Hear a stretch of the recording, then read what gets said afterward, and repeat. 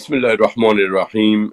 Today is Monday, September the 6th, 2021, and I'm Farid Younos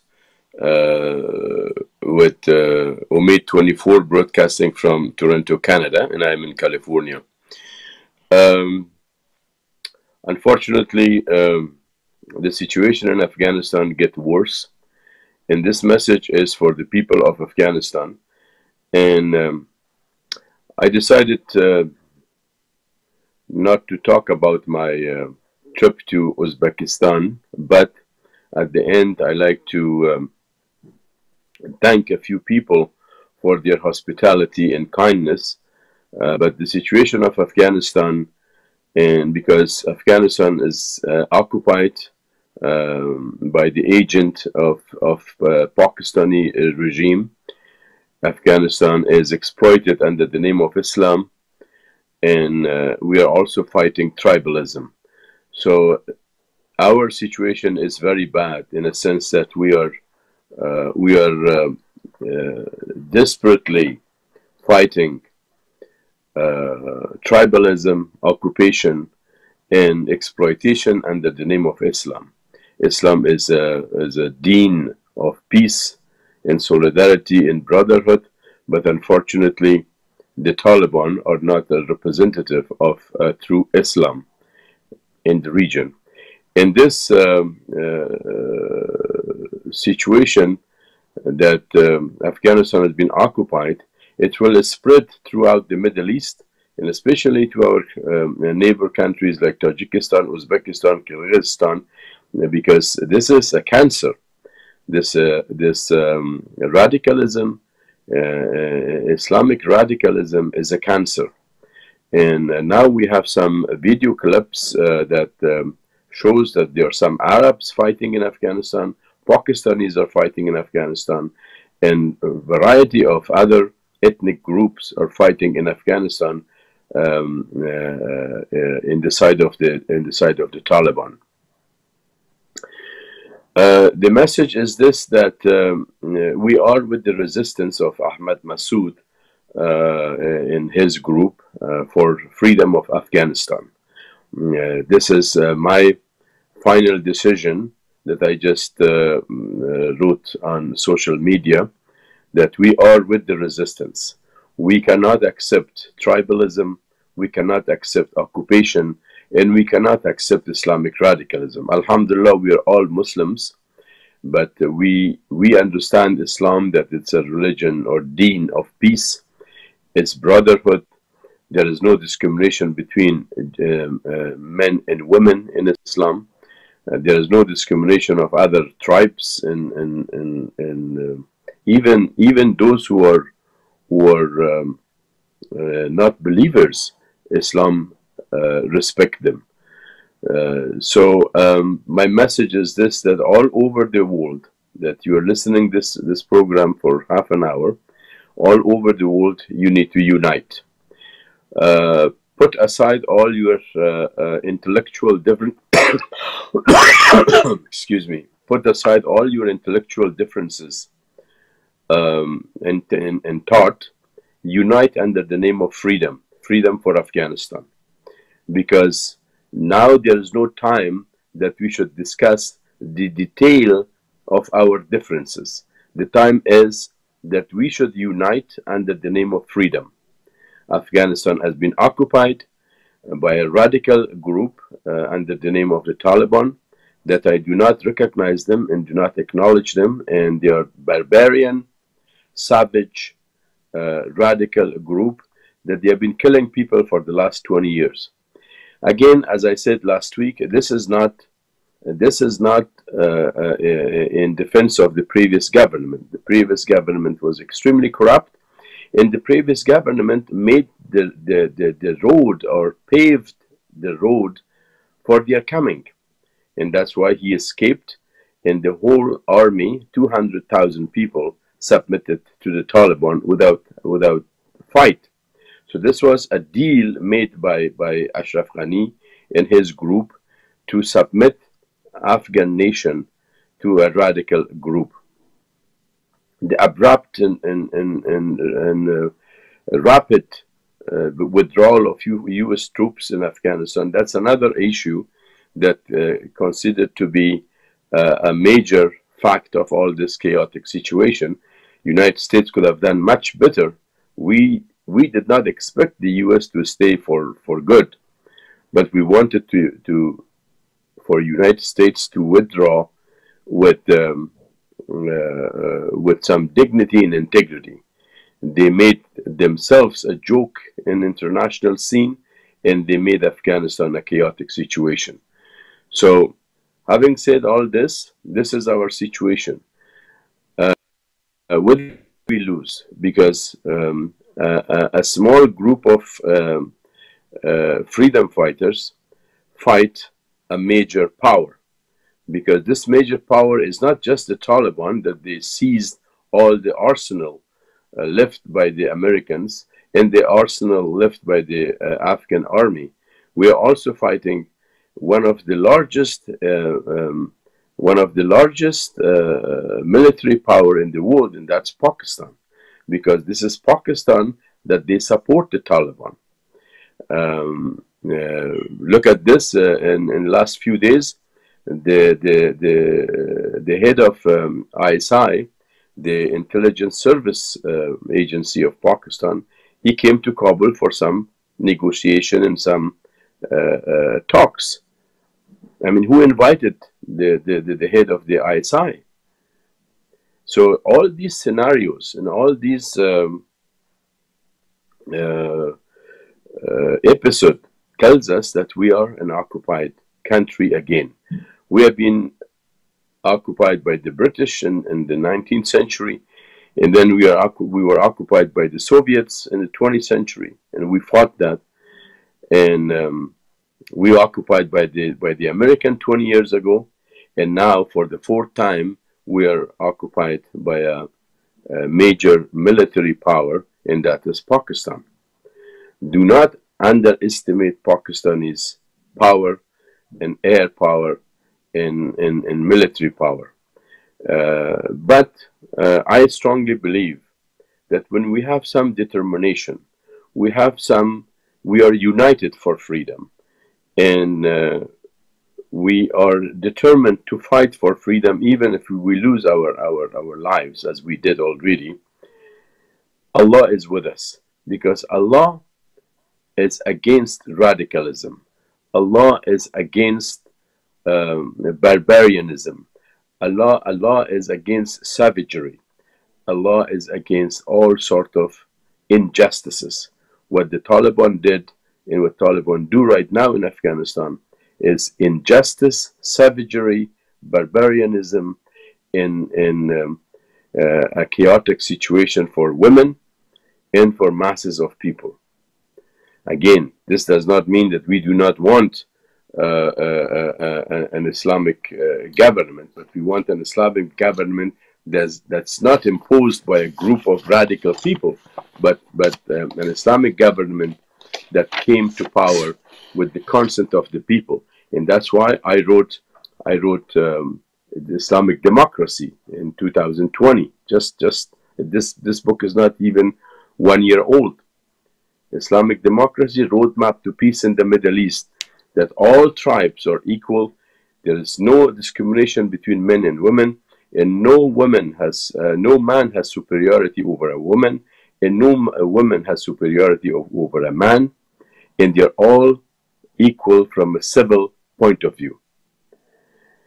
And there's no Shia and Sunni superiority, shouldn't be in Afghanistan, like they did this wrongdoing in Iran, and they did also did this wrongdoing in Saudi Arabia, the two major Sunni and Shia power in the world.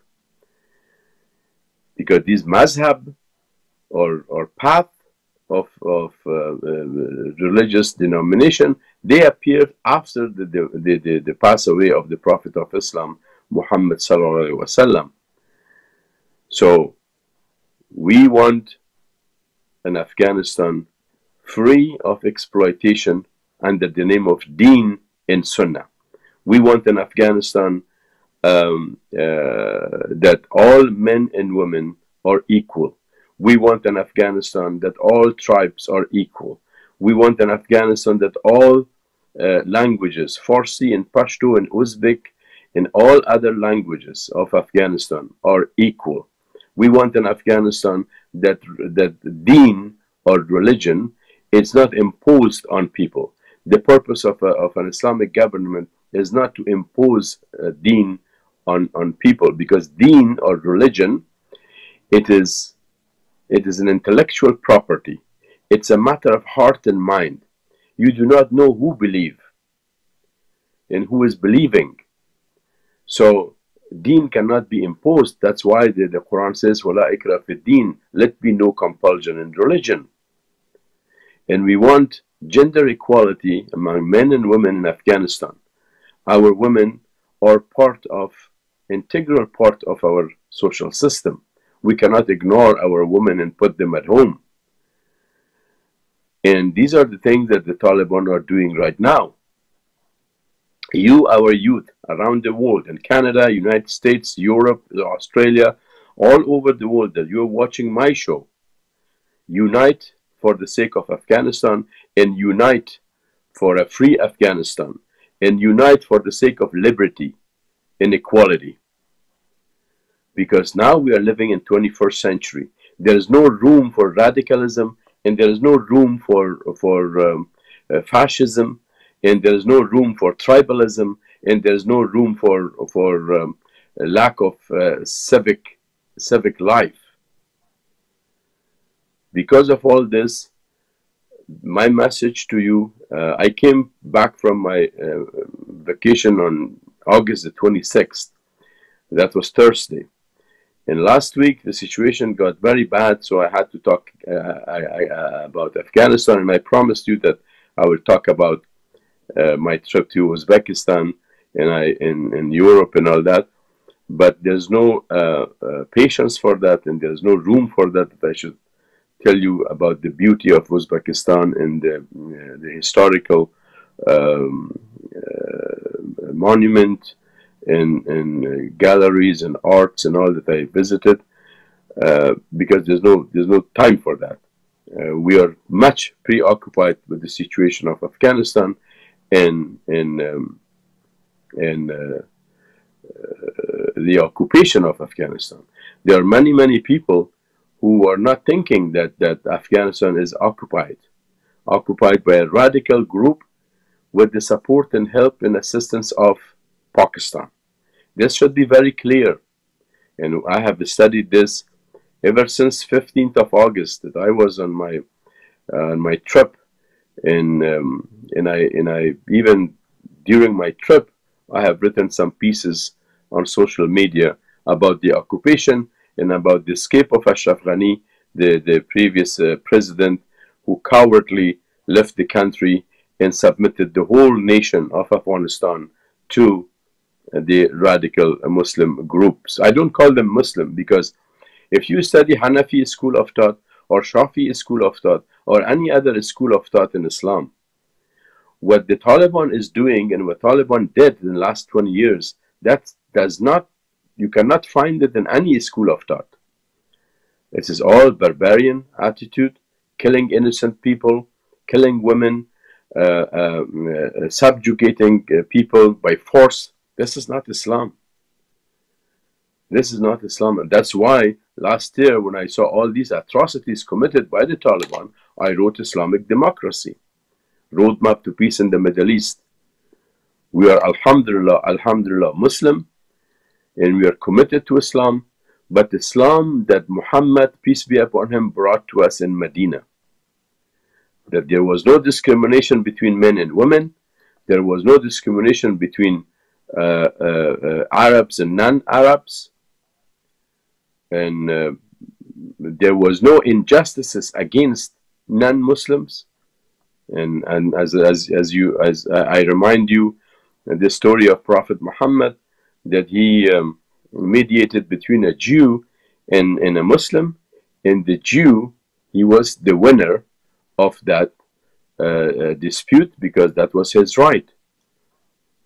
But now the Taliban are killing Muslims, they are killing Hindus, they are killing Sikhs, they're subjugating women, This is not, this is just like Nazi Germany by Germans, German Nazis in Germany in World War II. This is exactly what's happening in Afghanistan.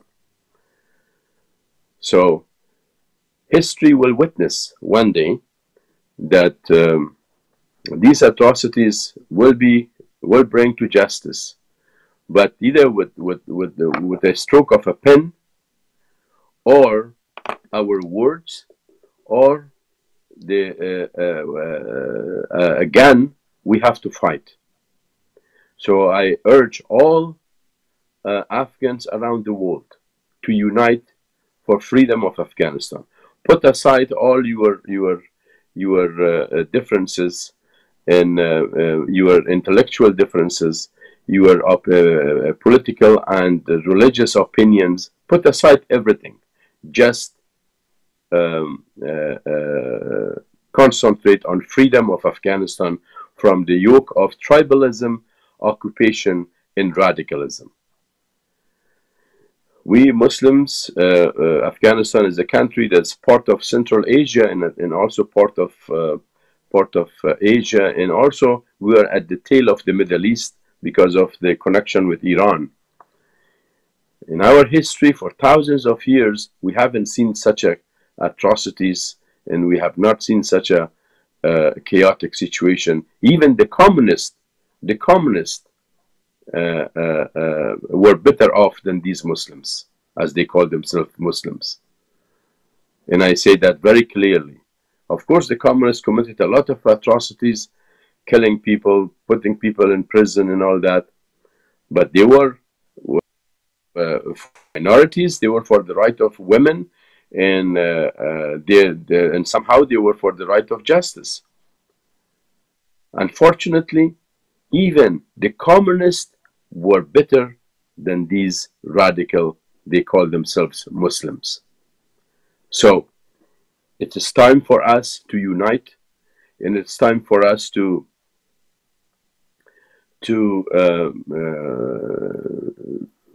with different means, send some funds to the resistance fighters. We have to raise our voices through conferences and seminars. We should write to the United Nations and human rights organization. We cannot sit idle and just watch that they keep killing our people and subjugating our people by force. Force is not an answer in contemporary political life. We have to all stand for freedom of Afghanistan, and we all have to stand for dignity, and integrity of Afghan nation and Afghan people. And we also need to thank our neighbor Tajiks who supported the resistance, and we are waiting for other neighbors in international world community to stand beside the resistance. If they believe in human dignity, if they believe in integrity, if they believe in freedom, and if they believe in a rule of law by the people, for the people, a government by the people, for the people, and that's what Afghanistan needs. After all these 48 years of war, or 47 years of war, because the problem of Afghanistan started in 1973 with the coming of President Dawood, who toppled his cousin, King Zahir Shah. This is when the problem of Afghanistan started. And because there were some communists gathered around him, and the resistance against them started at that time. So since 1973, we have not had a peaceful life in Afghanistan. But I hope, and I sincerely hope, that this is the end of it. This is the end of it. So I urge every single man and woman in Afghanistan, around the world, all continents, those who are watching my shows, that unite under the name of freedom. You are occupied, exploited, taking advantage of under the name of Deen and Sunnah. And also, we need to fight tribalism. Afghanistan, unfortunately, there's a tribal war going on, and it is launched by the Taliban. So we are fighting tribalism, occupation, and radicalism, all of which is condemned by Islam and Islamic values and principles. Islam is not an ideology, as some writers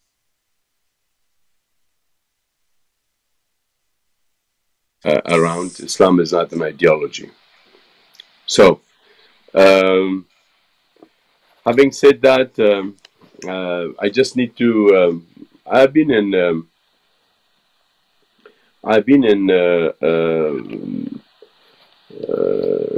Uzbekistan and also in Europe.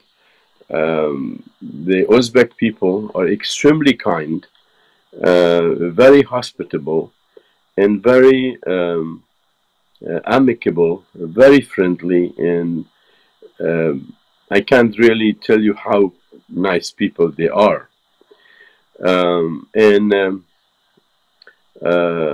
We have been traveling to Samarkand, in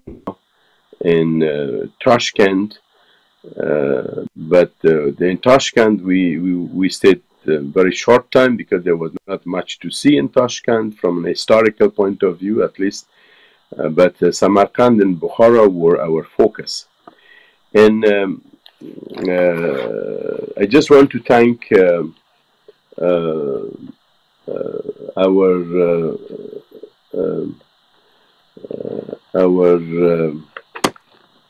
hotel managers in Bukhara. We stayed in a small hotel called Boutique Hotel Menzifa. Boutique Hotel Menzifa, M-I-N-Z-I-F-A, Menzifa. And there were two ladies, the Taliban should learn from them. There were two ladies, Nargis Jan and Fatima Jan, that they were extremely hospitable. They are extremely kind and supportive and helping with their staff. They were managing. Nargis was the main manager, and Fatima was her assistant.